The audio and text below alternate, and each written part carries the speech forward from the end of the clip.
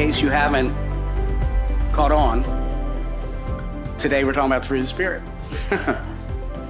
And my name is John. I am one of the pastors here, and I get the privilege of serving with so many great men in our congregation. It's been awesome. And I have the absolute privilege of working with kids, along with Rob and Chris and so many of you and our team. We're all about team here at Trinity. And if you feel called into that ministry, you come and talk to us, because we're always anxious to add on. So this morning, our text will be Galatians chapter 5. And I thought do things a little bit different. I have a special guest, which will be on video, that's going to read the scripture for us. Is that okay? Yeah. All right. For the fruit of the Spirit is love, joy, peace, patience, kindness, goodness, faithfulness, gentleness, and self-control. Against these things there is no law.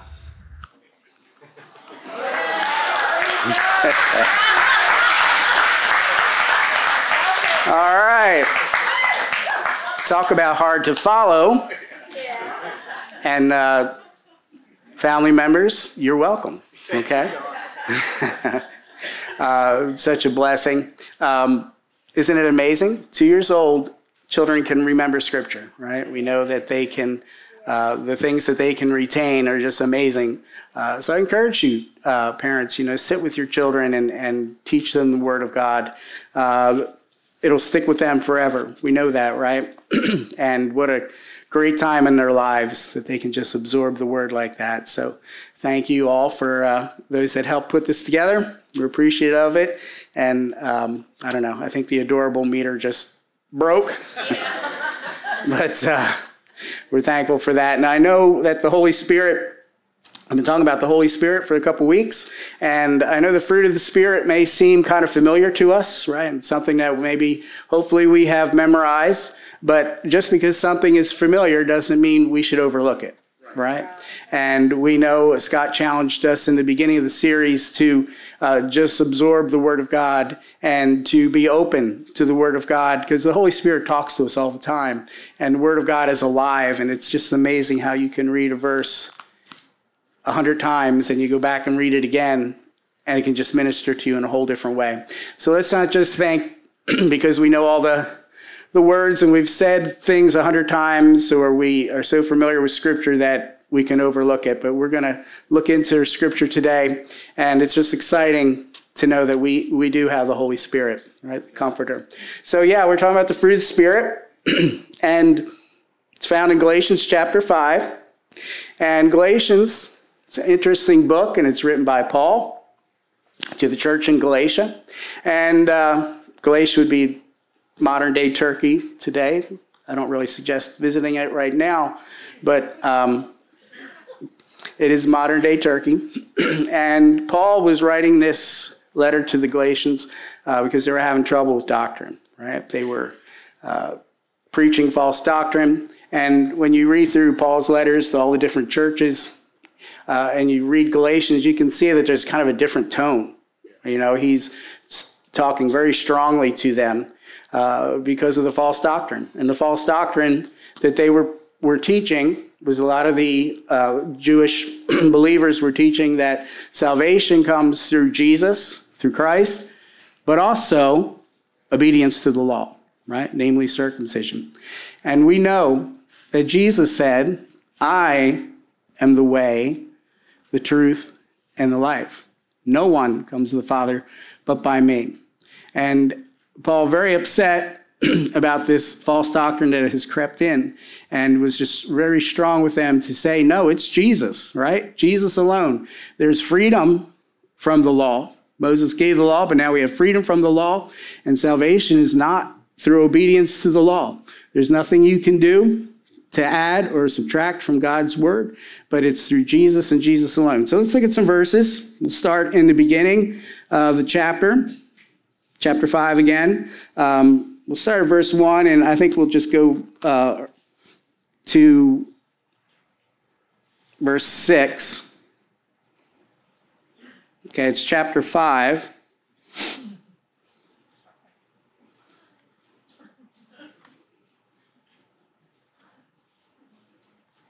chapter 5, guys.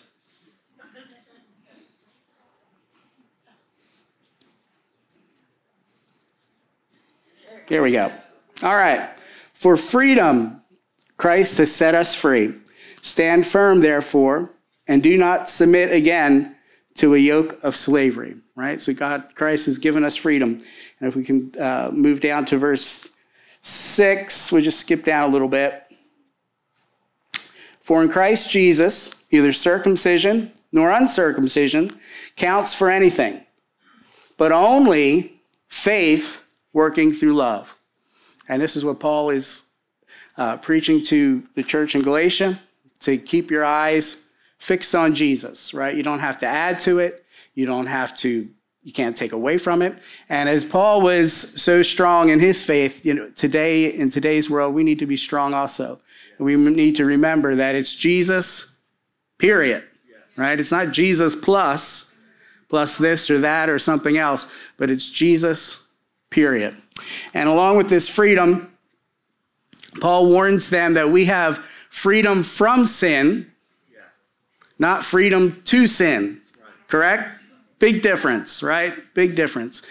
Sin enslaves us. Sin causes bondage in our lives. But the salvation of the Lord gives us freedom from it.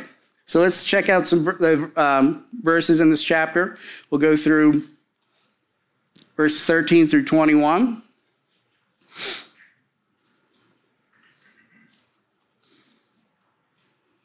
Pulling it up.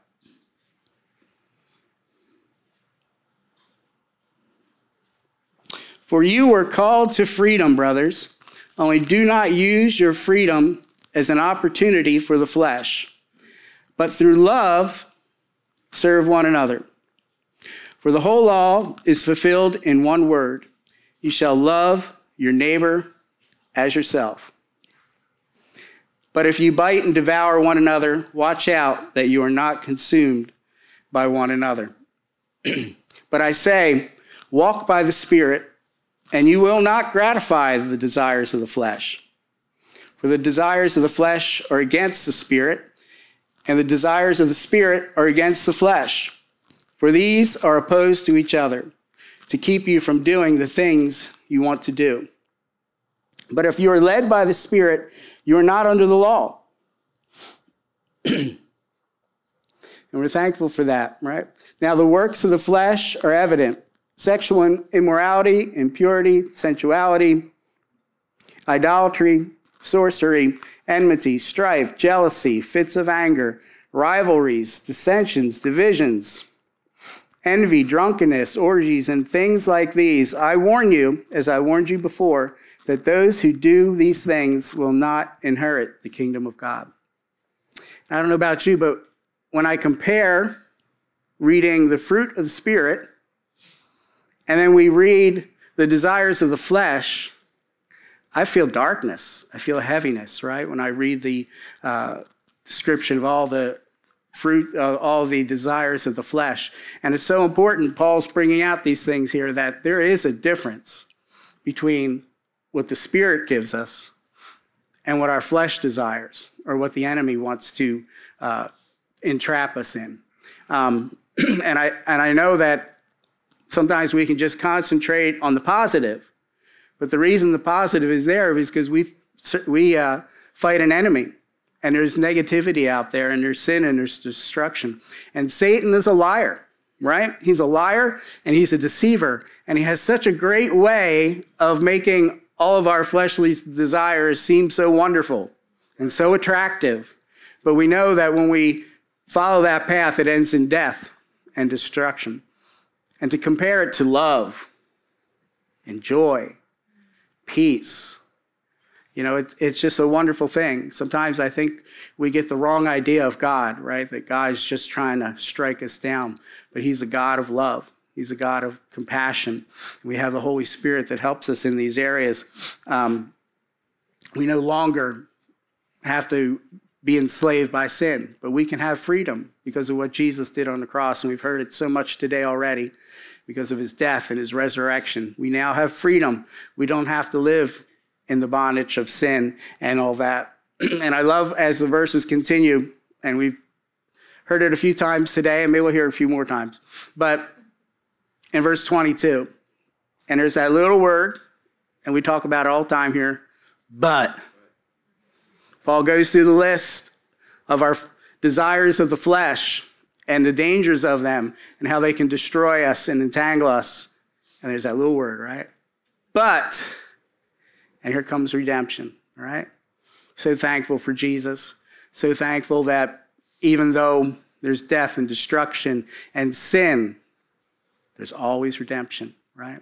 There's always God calling us. It's not the condemnation, right? We know the difference between that condemnation, guilty without any hope of redemption. But this is redemption. And then we hear that but the fruit of the Spirit. And I don't know about you, but when I read the two, I know which one I want, right? I know which one I did. There's no comparison. Do I want to be angry and anxious, or do I want to have love and peace? And I'm so thankful for that. And I want to look a little bit at the beginning here, because the goodness of God is so great. And I know we saw our kids today and all the things they were doing. And it's just, I'm so privileged to be able to work with these kids. And I remember as my kids were growing up that I always prayed over them that they would see the evil of sin and the goodness of God, right? So I encourage us as parents and grandparents and family members and all the kids in our church, pray over them, that their eyes are open to the evil of sin, right? I know some of these words in here and some of this scripture may feel heavy and all, but our kids, or the younger generation, need to see that sin is dark. There's darkness in sin, but there's goodness in God. And to follow after the goodness of God. And in the next verse, we see, but the fruit of the Spirit, and this word fruit in the scripture here is referring to the natural product of a living thing. All right, the natural product of a living thing. So you have an orange tree, and the natural product of an orange tree is? Wow, you guys are fast. Yeah, right. And that's what it's going to produce. So it's refers to the natural product of a living thing, and it's also singular, all right? It's not fruits, plural, of the Spirit, but it's singular, fruit of the Spirit. So we see 9 attributes here, but they all go together in unity, right? They're unified together.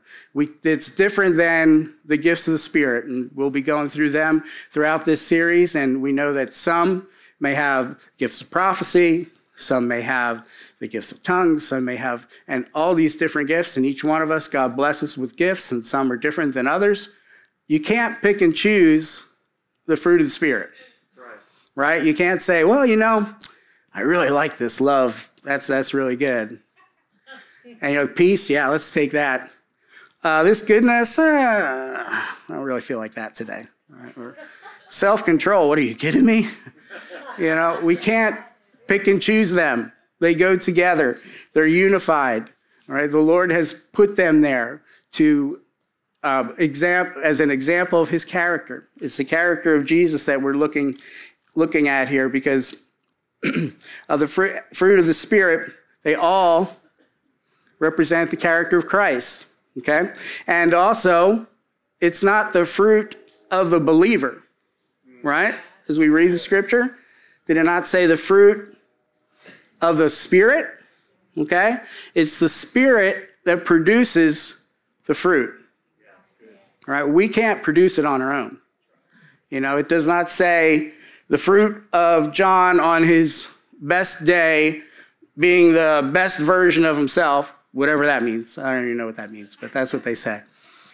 All right? It doesn't say that, because on my best day, I do not have the power to produce any of this, right? On my best day, I cannot love the way Jesus loved. On my best day, I am not good the way Jesus was. On my best day, I don't have patience. And that's a lot of days, okay? Let's be honest, because we know that the Spirit is working in all of us, right? We know that together, that we're going through this journey of sanctification. But I feel like a lot of times we feel like we have to do it on our own, right? We know the fruit of the Spirit, love, joy, peace, and I have to have these things in my life. And I need to do what I need to do to have them in my life. And what happens? We fail, right? We come up short day by day. And the Lord is still there. The Lord still has mercy. He still has forgiveness. He's patient with us. What do we call this? Holy Spirit is called the Comforter, right? So he's there with us, trying to train us and lead us and guide us.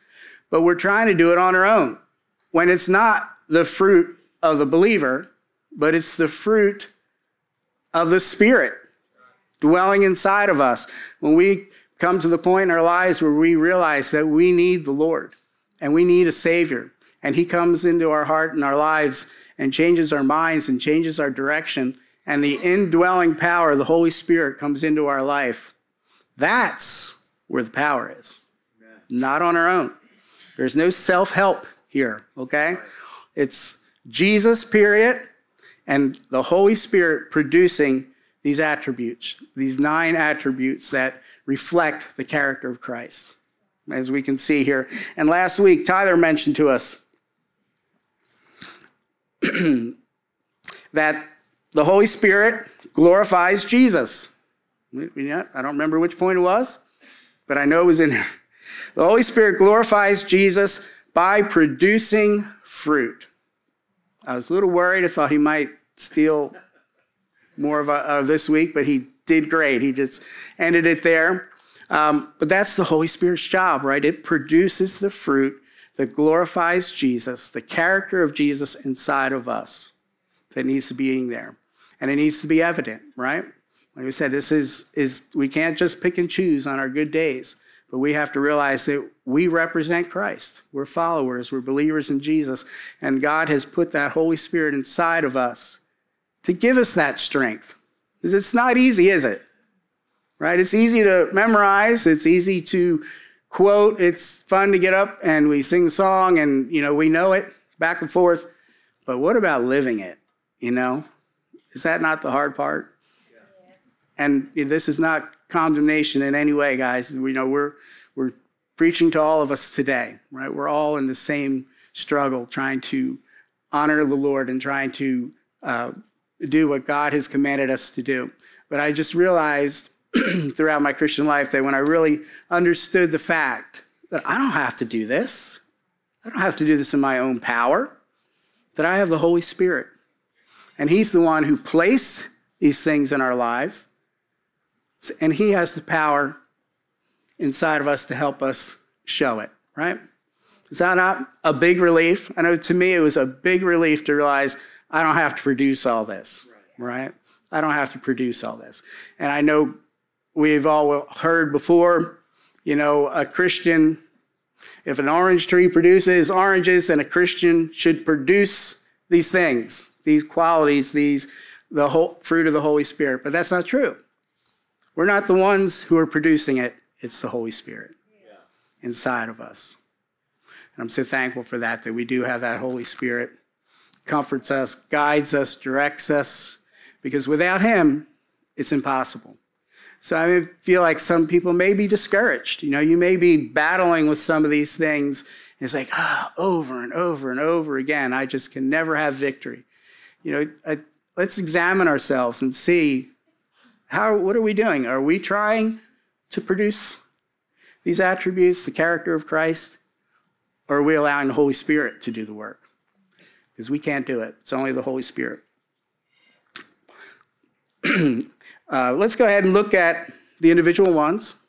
And we're not going to spend a lot of time today. We've had a lot of things going on. And, Family Sunday is a special Sunday around here. We do it every 5th week, every month where there's a 5th week. If you're wondering, if you've not been here before, or maybe you've been here a few times, on the 5th Sundays, when they pop up, it's Family Day. And we bring the kids in, and we do these kind of things. And we get to share a little bit different service than we normally would have.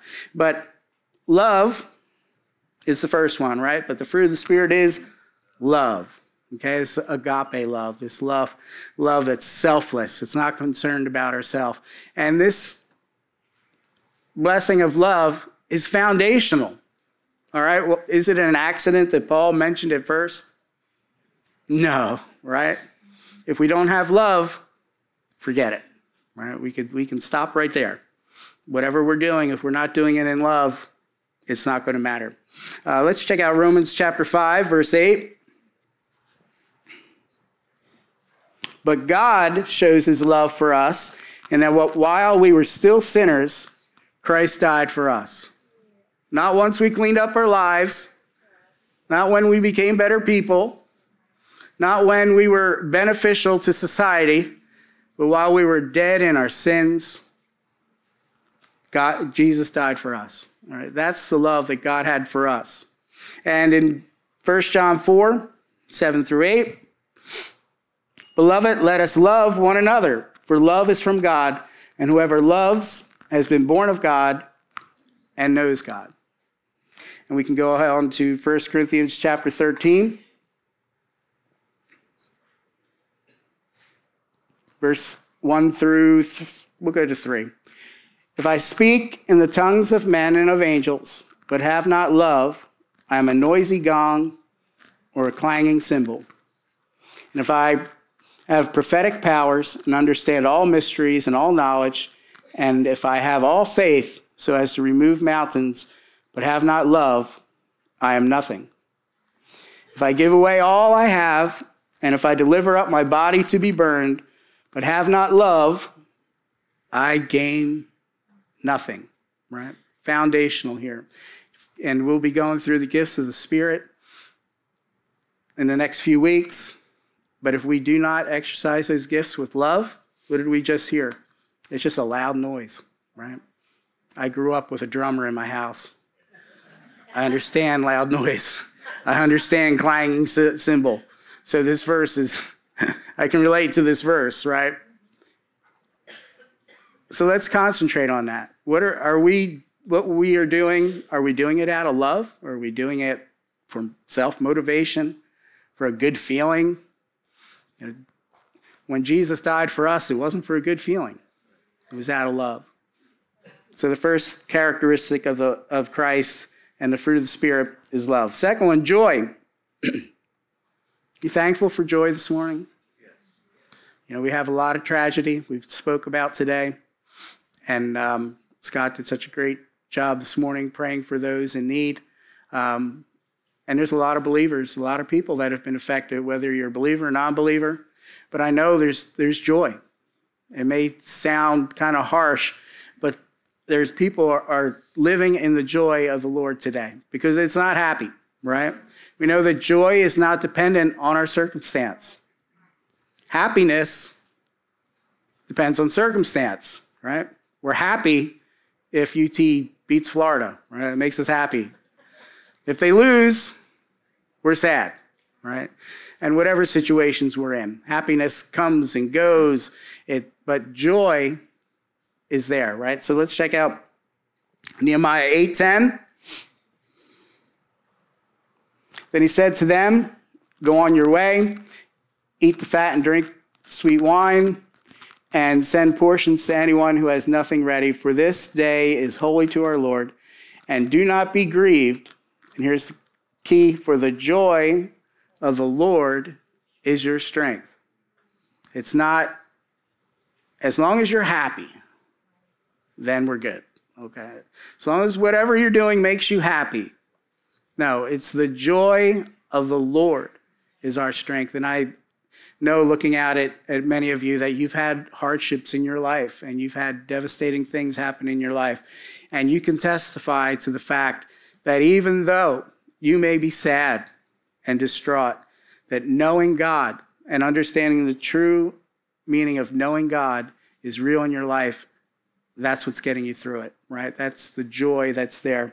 In Psalms 35, chapter 30, verse 5, for his anger is but for a moment, and his favor is for a lifetime. Weeping may tarry for the night, but joy comes in the morning, right? And I know these are, again, easy verses to read. But when you're in the middle of that night, and you're desperate and you're not sure which direction to go, why is this happening? It's not quite as easy, is it? But the joy of the Lord is our strength, and he's there in those darkest times. And that's so encouraging to me, because, we can't just fake it, right? We can't just, oh, praise the Lord, everything's falling apart in my life, yippee. All right, what does that do? That doesn't do anything. But when we're weeping, it doesn't say you should never weep, you should never cry, you should always be smiling, and a Christian should never have a bad day, right? It doesn't say that. It's indicating that there are troubles, that there are desperate times. You're weeping, all right? And you may weep all night long, and it may be a season in your life. It could be months, it could be years that there's weeping. But joy will come. Joy is in the morning. Peace. Love, joy, peace. Philippians 4, verses 6 and 7. Do not be anxious about anything, but in everything, by prayer and supplication, with thanksgiving, let your requests be made known to God. And the peace of God, which surpasses all understanding, will guard your hearts and your minds in Christ Jesus. Isn't that just a wonderful promise of the Lord? We still have to hold fast to the first part of the verse, remember? We have to be steadfast. We have to be thankful. We have to be in communication with the Lord, right? That's part of it. We can't just, again, be going off on our own and wondering why we don't have peace when we've not laid all of our cares and all of our anxiousness at the feet of Jesus. Why is prayer always our last option? It should be our first response. But so many times, in my own life, I've done everything else. I need to pray about it. It's like, what? I've got it all backwards. But just as a believer, knowing that we have the peace of the Lord, right? The Holy Spirit, the Comforter, brings us peace in our growing, in our struggles, in our failures. The Holy Spirit's still there to comfort us and give us peace. It's a wonderful thing. Patience. I think we can just skip this one. I don't think anyone has a problem with patience. I know I don't have a problem with patience. Patience. Ephesians 4, 1 and 2. I therefore, a prisoner of the Lord, urge you to walk in a manner worthy of the calling to which you have been called, with all humility and gentleness, with patience, bearing one another in love. And we have a few of the fruits in here, don't we? Patience. We live in a society that is impatient, right? Our whole culture is kind of engulfed, and we're programmed to be impatient. I know when I went to Africa a couple years ago, when we went to Tanzania, Pastor Mark was with us, and I don't know why, but he specifically told Derek and I, you're on what? Tanzania time. Okay? You are not on your time. You're not on American time. You're here in Tanzania. You're on African time. All right? Tanzanian time. We are so conditioned to just, on my way. Anything that interrupts our daily lives or causes us to have to veer in a different direction or whatever just gets us so upset. I know I struggle with this. I can be coming to church at 8 a.m. There's not a person on the road. And then one person pulls in front of me. I'm 20 minutes early, but I'm still upset. Because I know I can make it to church in 10 minutes, and maybe today I could do it in 9, right? Struggle with that, being impatient, and we all do. But aren't you thankful that we serve a Lord that's patient? The Holy Spirit is so patient with us. I just can't imagine what it would be like if the Lord didn't have patience with me. But his love is patient, it's enduring, it lasts. The many times I failed, the many times I just couldn't do what the Lord was calling me to do, but he was patient with me. Think of the life of Jesus, 3 years with the disciples. Yeah, right? 3 years. Jesus, God in the flesh, walking with them, teaching them, training them, and over, and we are no different, right? We are no different than the disciples. It's easy to mock them and to, what's wrong with them? They had Jesus in the flesh, right? We have Jesus also, and we have the indwelling power of the Holy Spirit. Yet we still struggle, right? But we serve a patient God, and I was just praying that the Lord would help me in this area to be more patient in so many different areas of our lives. Kindness, all right? Ephesians chapter 4, verse 32. Be kind to one another, tender-hearted, forgiving one another, as God in Christ forgave you. And I love the way the scripture points out who God is, who Jesus is. And it's not just you need to be kind. It's you need to be kind because Jesus is kind, because the Lord is kind, and he's put kindness in our lives. And I just think it's amazing that we live in a world where kindness is like breaking news. You ever notice? It's like, oh, waitress in Chicago gets a $100 tip. Oh, so great. Somebody was kind to this waitress. Is that where we've gone? That kindness is so rare in our world, in our society, that the least little bit, and that's a great thing. And if you want to give a tip like that, God bless you. And it's awesome. We need to do more things like that. But it's so odd anymore.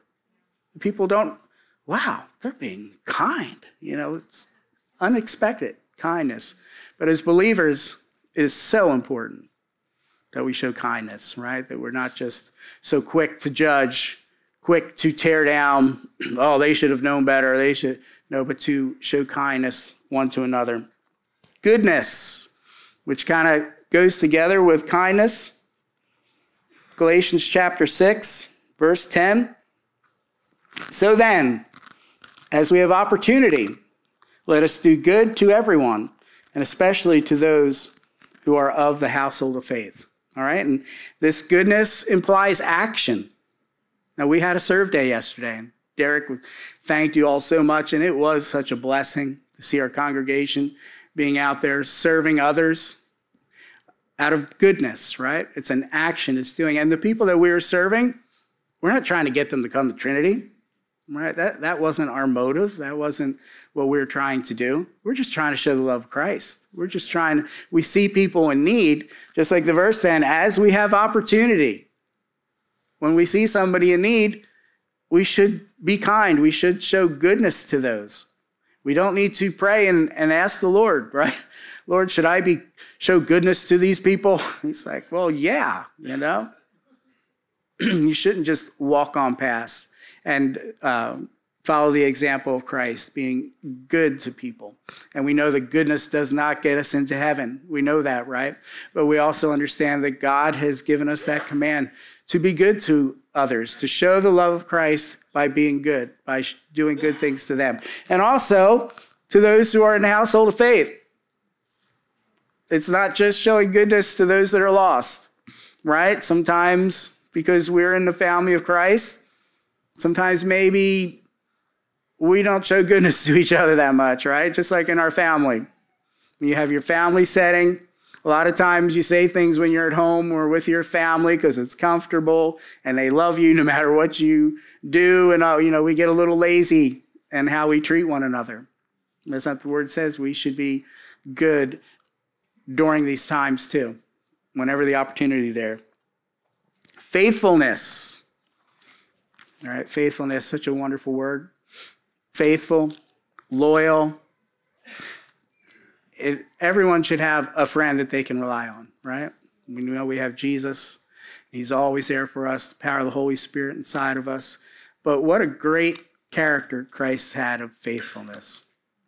And when you know you're getting in late at 4 a.m. in the airport and your ride didn't show up, who are you going to call, right? And it's not a 90s movie, so don't think that way. Who would you call? You have that, and I know you're all thinking of a person right now that you know that you could call that would come to you in that need, right? Faithful. So are we being faithful to the Lord the way that, he is so faithful to us? It's just a wonderful thing. We can be faithful in our giving. We can be faithful in honoring the Lord, faithful in our witness. There's so many areas that faithfulness goes into. And I know, for myself, I need to improve in so many areas. And it's through the power of the Holy Spirit that's made possible. But I'm so thankful for the Lord that he is faithful above all when we don't even deserve it. Proverbs chapter 3, verse 3 and 4. Let not steadfast love and faithfulness forsake you. Bind them around your neck. Write them on the tablet of your heart. Right? That should always be our prayer, that the Lord could find us faithful when we stand before him. Well done, good and faithful servant. This is something that's very important to the Lord, our faithfulness. And again, mirroring the character of Christ, how faithful he is to us. It's just such a wonderful thing. Gentleness, Proverbs chapter 15, verse 1. A soft answer turns away wrath, but a harsh word stirs up anger. Is that not evident in our world right now? Yes. It is so easy to defend ourselves, right? It's so easy to come at somebody and, I won that argument. They said this, and then I said that, and I just, that's not what the Lord has commanded us to do.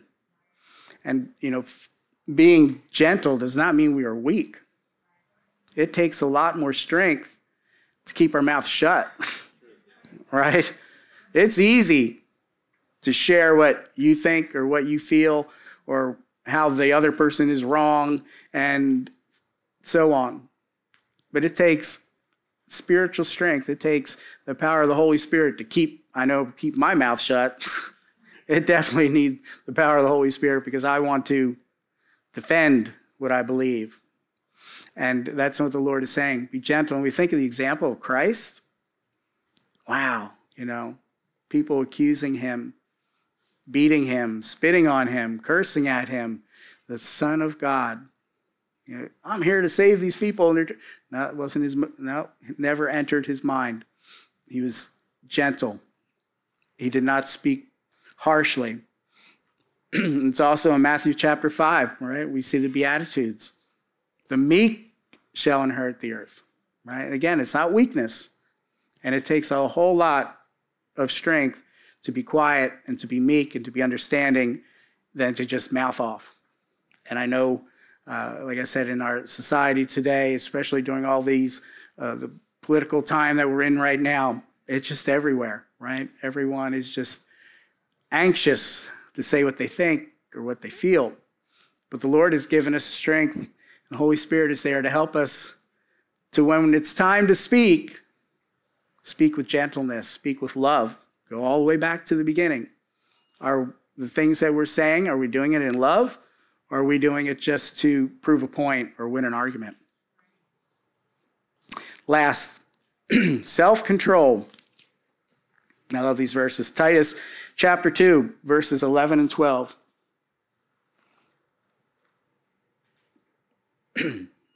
For the grace of God has appeared, bringing salvation for all people, training us to renounce ungodliness and worldly passions, and to live self-controlled, upright, and godly lives in the present age. I think the NIV says training us to say no. We don't have to give in to the desires of the flesh, right? We don't have to do that. We are a new creation. And too often I think that the enemy likes to just bombard us with that lie. Well, that's just the way you are, right? People need to accept you for the way you are, whatever issues you have. And the Holy Spirit's like, no, the character of Christ is inside of you, right? The Holy Spirit is producing that inside of us, that being able to keep in control. The Holy Spirit can produce that in our lives. It is not easy, is it? It is not. It is much easier to just do what we want when we want, and that's it. God, that's the way it is. That's how I can do what I want. And that's kind of the attitude and the atmosphere in society. But the Lord is there to help us. If we're not asking him, then we're not going to be able to stay in control, right? And just, again, the example of Christ, self-control. He did not let anybody rattle him or get him upset, but he was true to the mission that he was there to complete, the death on the cross, and to do it for us because of his love for us. So we do not have to fall into that lie. That's it. It's not gonna matter. I remember when some years ago I had an issue in my back or something, I forget what it was, and I went to the chiropractor, and he worked on me for a number of weeks. But I said, "Well, that's just going to be the way it is." He didn't like hearing that. No, it'll. Well, really, I just didn't want to keep spending money. But we don't have to fall into that trap where, that's just the way I am. No, the Lord wants to give us victory, right? There's victory in Jesus, right, Jack? Amen.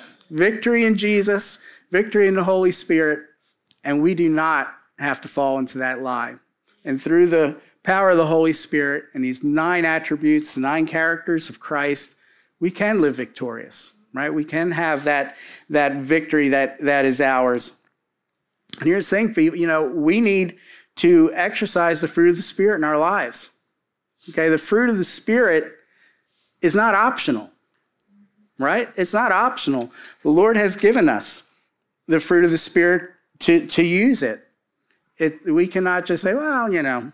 The Lord has given us the fruit of the Spirit, and he wants us to tap into the power of the Holy Spirit. That same power that raised Jesus from the dead, that lives inside of us, and the Holy Spirit producing this fruit, not trying to produce it on our own, but trying to understand the fact that it's the Holy Spirit and the Holy Spirit alone that produces that fruit in our lives.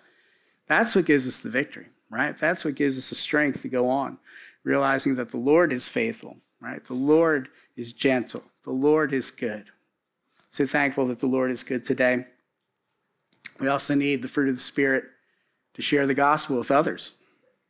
And it's sometimes can be difficult sharing with others because you feel, are they going to mock me? Are they going to be angry with me?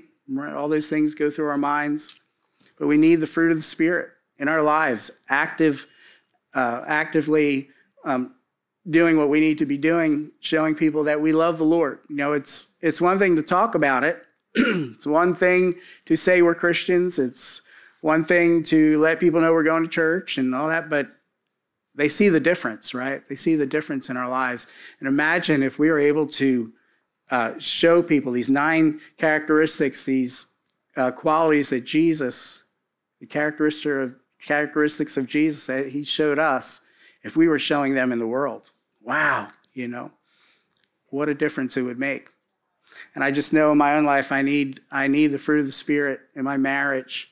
I need it in my relationship with my children, in my family, and people that I work with, places I go, in our church family here, and in other interactions with other believers. I need the fruit of the Spirit. So let's not just overlook it as something we've heard, that we know about. But let's really dig into it and understand that this is the fruit of the Spirit and that it is essential in our Christian walk. Again, not optional, but it's essential for us to go forward in our sanctification, in our life with Jesus. And just so thankful, again, that we have a Holy Spirit that is the great comforter, that is patient, and he is kind, and he's all of these characteristics. And I just know that when I submit to the Holy Spirit and to Jesus, that these things are possible in my life. And I know that we can have victory in these areas. So let's be thankful for the Holy Spirit this morning. Be thankful for the fruit of the Holy Spirit. And let's just actively show it to others, right? Let's actively demonstrate the character of Christ.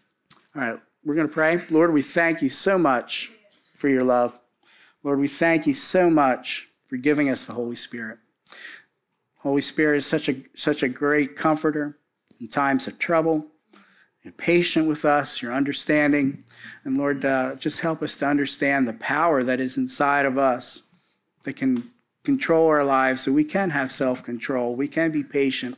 We don't have to just believe the lies of the enemy. So Lord, give us strength. And Lord, help us to be conscious of others. Lord, help us to walk in a way that we can help one another. Lord, that as a brother or sister is struggling in different areas of their lives, that we would not be judgmental, but that we would show the gifts of the Holy Spirit, and that we would hold true to the fruit of the Spirit, that we would encourage one another in our faith, Lord.